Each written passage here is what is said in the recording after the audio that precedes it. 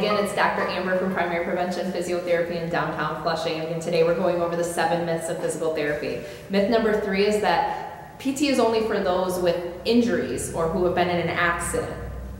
PTs are the movement experts. So PTs are skilled at evaluating and diagnosing potential problems before they lead to more serious complications. So some of the populations that we see that don't fall under that umbrella of injury or accident are some of those people who have been experiencing chronic pain, which is pain lasting for 3 or more months, which they might feel like they don't have anything to do. There's lots of options for them with physical therapy.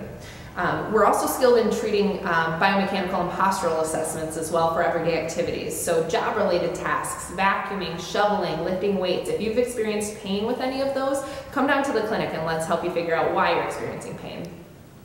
Another population that we work with is the elderly population who have maybe fallen a couple times in the last few months or who are challenged with their balance. If you have a geriatric loved one who's maybe fallen, PT is a completely appropriate choice for them.